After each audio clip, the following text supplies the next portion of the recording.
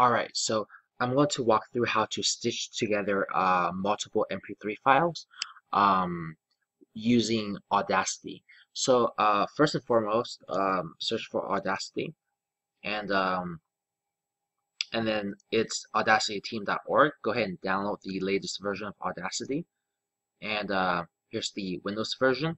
So after Audacity is downloaded, there's another component that is worth installing immediately, and that is the lame encoder. So you can search for lame encoder for Audacity. Click onto the Audacity on the link from Audacity. So at this point, scroll down, and what you want to do is click on this one, and then click on here, and then click on here to download, and then actually download it. So just, I guess, as a shortcut, you can kind of just go to this link right here to download it. So after you download it, what I'm going to do is I'm going to just run the I guess the installer.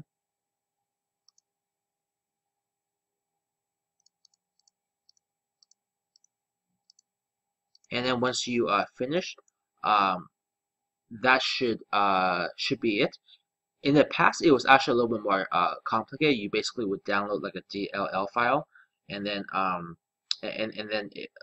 Audacity will ask where that file is. But I think now they've made it simpler with just the installer. So I think at this point we can just open up Audacity. Now I have three MP3 files over here, so I'm going to drop this in here, and also I'm going to drop these two in here.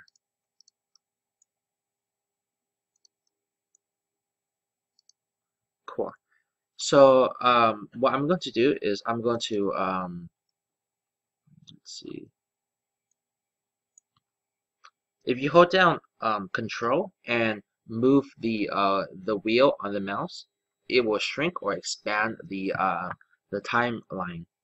So at this point, what to stitch it all together, just like copy the second track, like select like the area of the second track, and then on your keyboard press Control X to cut, and then put your the cursor right over here, and then Control V to paste, and then same with the bottom track, and then I'm going to put my mouse over here, Control V to paste, and I can just delete these two, and at this point I can go ahead and save the project.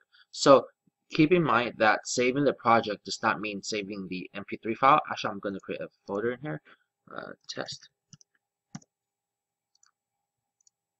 Basically, once you create that a folder, or once you save the Audacity file, it'll create a data file. Bear in mind, if you delete this folder, this file doesn't really do a whole lot for you. So make sure that this folder does not get deleted. These two should always go hand in hand. But this alone doesn't really do any good because it's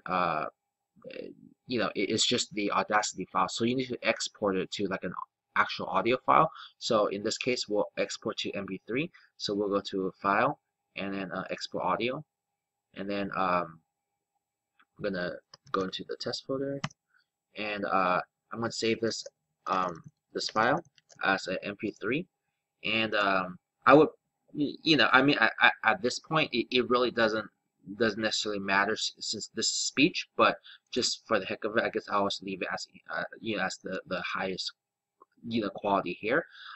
Leave the channel as joint stereo. Basically, if you you can have like let's say two microphones recording. So if you want to have like a right channel and a left channel, you can kind of combine that, and that would be stereo. Or if you just have a single like audio, then you can kind of like use that basically for both sides of like a headphone or earplugs or whatever. So that's so joint stereo will basically take this and kind of expand it to both channels. So I'm just gonna go ahead and click on save, and And then if I go back here, here is the compiled MP3 file.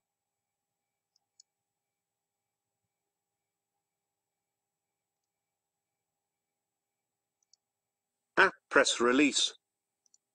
Presentation by press release jet. The moment when you release that Cool. new app. So it works. So this in a nutshell is how to stitch together multiple MP3 files. It's really useful if you're trying to make any kind of maybe audio composites or really just anything. So if you found this helpful, please subscribe and like